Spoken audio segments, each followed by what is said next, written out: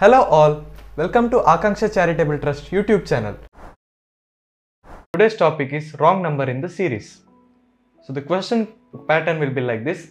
In this type of series, the given series may be complete, but we need to identify the number which is wrong or which has a problem and it disturbs the sequential pattern of the series and does not fit in with the relationship shared between the other numbers.